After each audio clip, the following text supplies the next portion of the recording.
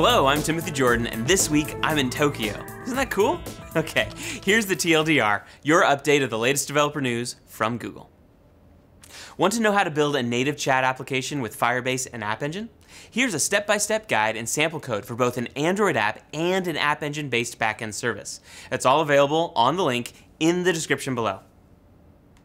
In the latest episode of the Mobile Ads Garage, David East joins host Andrew Brogdon to cover Firebase for AdMob publishers, including how to import both SDKs into a project and how to link an AdMob app to a Firebase project so you can take advantage of Firebase's free and unlimited analytics.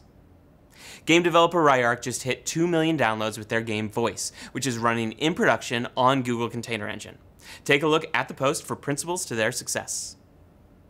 Kubernetes 1.3 is ready to roll out on Google Container Engine and will be available to all customers over the coming week.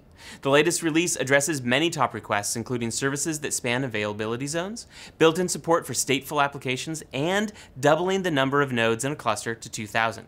For more details, including the latest updates to Container Engine, check out the post.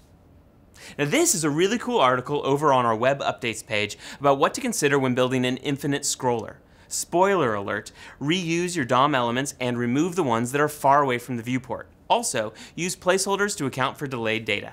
Jump to the post for details, a demo, and the code. To build products that work for billions of users, you need to address a few key challenges: limited or intermittent connectivity, device compatibility, varying screen sizes, high data costs, and short-lived batteries. Take a look at the post for best practices on both web and Android to help you reach billions by delivering exceptional performance in spite of these issues. Game developer Balloon Island increased revenue by about 150% with AdMob Mediation.